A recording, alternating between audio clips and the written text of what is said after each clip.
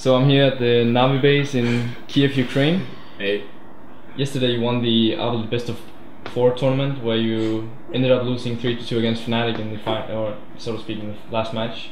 All in all, how would you say the tournament went for you guys, looking at the 10 maps that you won, the 1 you tied and the 4 that you lost?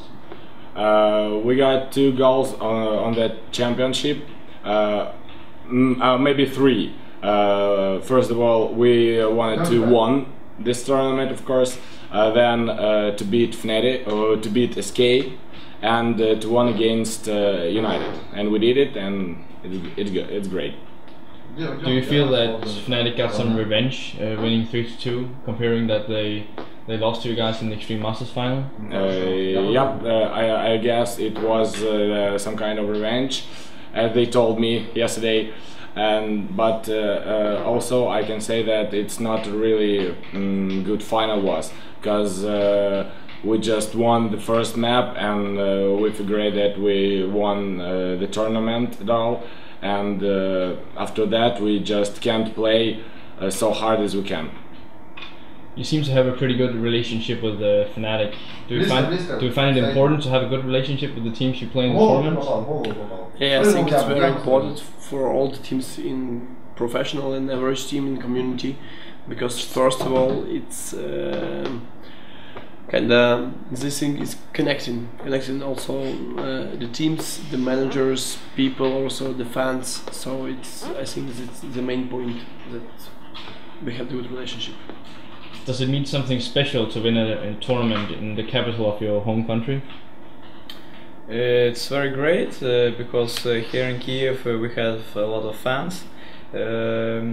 These 3 days about 1,000 people were watching how we're playing, so we were confident in ourselves, and we have good motivation to win this tournament.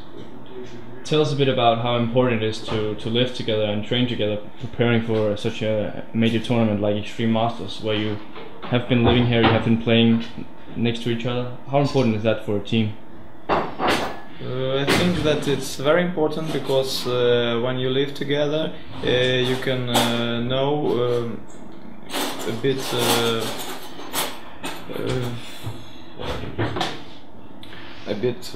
closer each other, at in-game situations you can believe at each other more, I think. Yeah, because we have more time to spend together. We are chilling with each other, we are having like a break, we are going in the gym, so I think it's one of the best way to improve your in-game and also out-game communications. There's a guy here asking if you come up with your own tactics, or how do you create tactics? Do you copy some moves from other teams, or how do you make your tactics? Most of all, we created tactics by our own, but sometimes they are based on some moves of other teams. But mostly they are created by Zeus.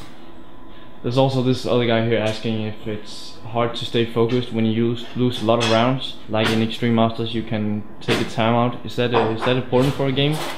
The main point is that not all tournaments have the timeout thing.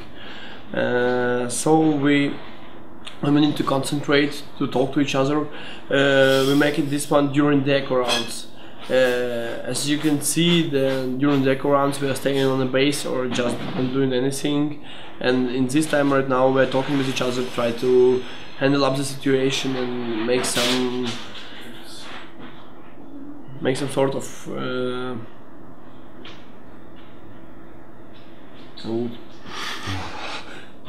after yesterday I'm just wasted. Wow.